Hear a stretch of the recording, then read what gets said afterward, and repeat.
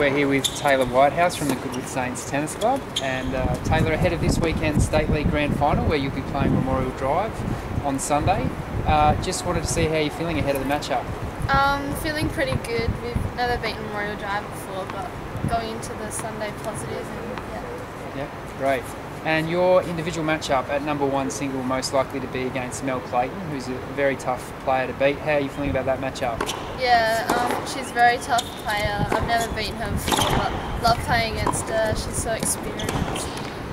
And your chances as a team, what do you think they hinge on mostly ahead of the weekend? I think that if we go into the doubles with 2-all, then we'll have a good chance of winning.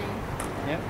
And what would it mean to the Goodwood Saints Tennis Club? You know, it's a team that's come together this year. If you were to have success on Sunday, what would it mean to you as players and to the club?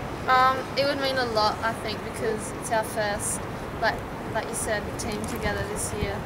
And it'd be good to get the win. Yeah, great. And lastly, who would be your tip to win the Ladies State League Player of the Year? I would say Melanie Clayton. Yeah. Okay. Well, tough matchup for you, but all the best ahead of Sunday's grand final. Thank you. Hope it's a great day. Thank you.